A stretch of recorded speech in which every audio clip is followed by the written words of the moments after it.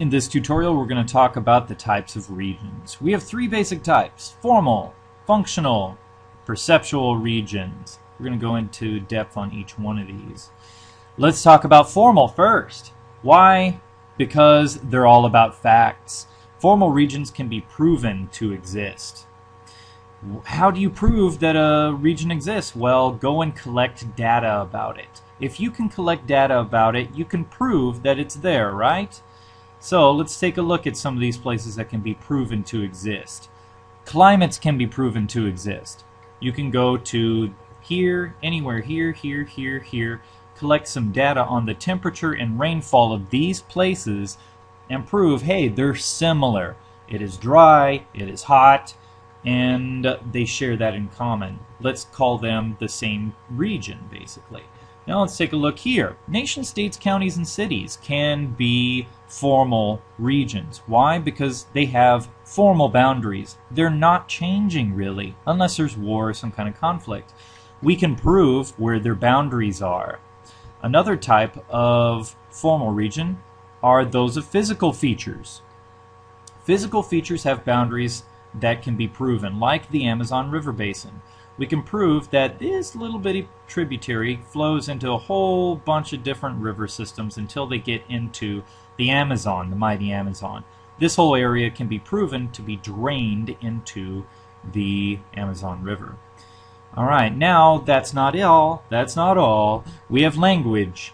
Okay, you can go to any one of these places within these regions and say, okay, there is a similar language in this area. Now, they might not all be speaking the same language, but there's similarities.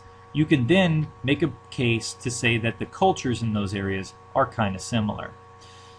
Lastly, we have economic regions. There are areas of the world where you can travel to and say, okay, there is subsistence agriculture going on here for the most part.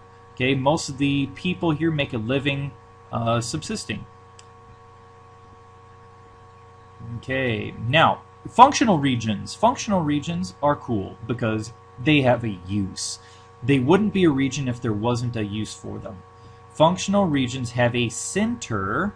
They are based around something and are connected with the area around them by some kind of transportation route. Okay, well, what are some examples? Let's take a look here. Some of our examples are utilities.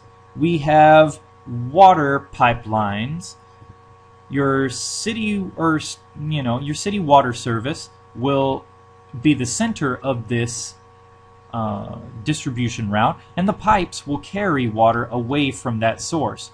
The water is pumped up from the ground and sent out along this functional region to homes and other places that need to use it.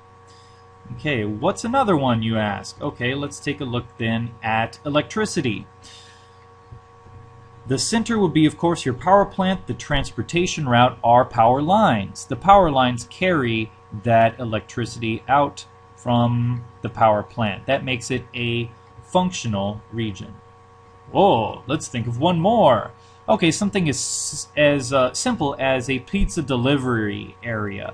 We can see that there is a center here, and they will deliver out into this circle. That is a delivery area, making it a functional region. Last but not least, one final example is the delivery of a different kind of service, phone services. Verizon will deliver their service to this functional region, while AT&T will deliver their service to this functional region. Now, let's take a look at perceptual regions. These are the ones that are real funky. Why? Because perceptual regions are opinions about regions. A whole bunch of people get together and think of an opinion. Now, there are no clear boundaries. It's all based on stereotypes, not based on fact at all. No facts. Okay? So, you get lots of attitudes about a place. You can have opinions about parts of town, saying, oh, well, this is where all the rich people live, and, well, this is where all these type of people live, and this is what goes on here, and, oh, just stay away from over here. It's all opinion-based. Is it real? Not necessarily. Based partly on fact, perhaps, mainly just whatever. Okay, also you can have countries being stereotyped. Well, this area is all full of commies because at one time there was a political domination here by the USSR. Well, maybe, maybe not. Okay, or I heard there are a lot of mobsters that come from Italy, so that must be what's there. Or Spain's a whole lot like Mexico. A whole lot of stereotypes go on. What people perceive about a place. You can even go into, oh, Southern California is full of valley girls. All girls from there are, oh no, ignorant and vain. Oh dear. That's not necessarily the truth, though, is it? You can get into a lot of trouble with perceptual regions. Okay?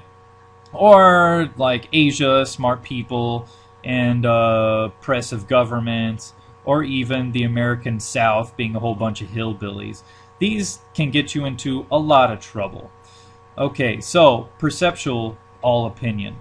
Okay, so those are our three main types of regions. Enjoy.